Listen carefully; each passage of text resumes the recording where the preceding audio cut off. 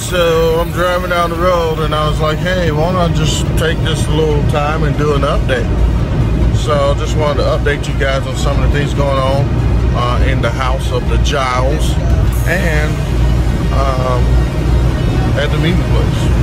This past week, we actually had our fifth pre-launch service, like our actual fifth pre-launch service, and it was amazing. We had a great day. I mean, it was just an awesome Sunday. Bit stressful, somewhat, because we're always trying to make sure we do things with excellence and be on top of things, and you know, here entails somewhat of a struggle, because when you want to push for excellence, you find yourself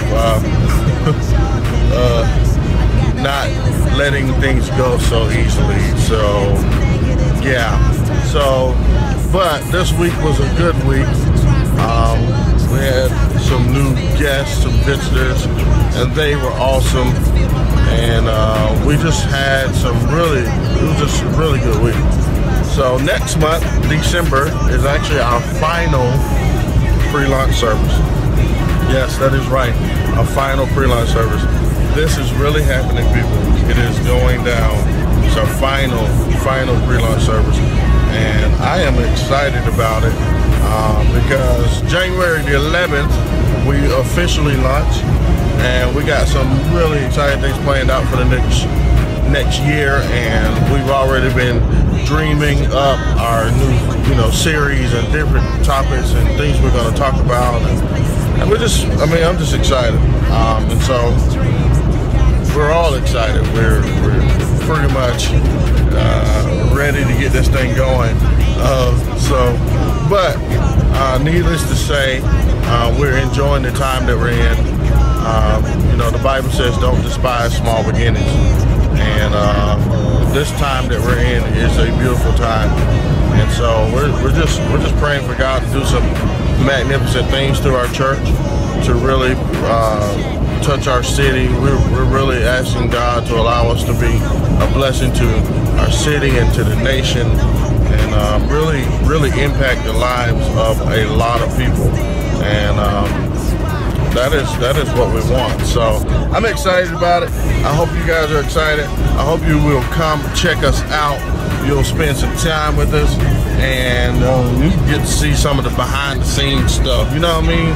Like, yeah, that right there. I mean, and so I'm gonna start doing these things called Meeting Place Moment, MPM.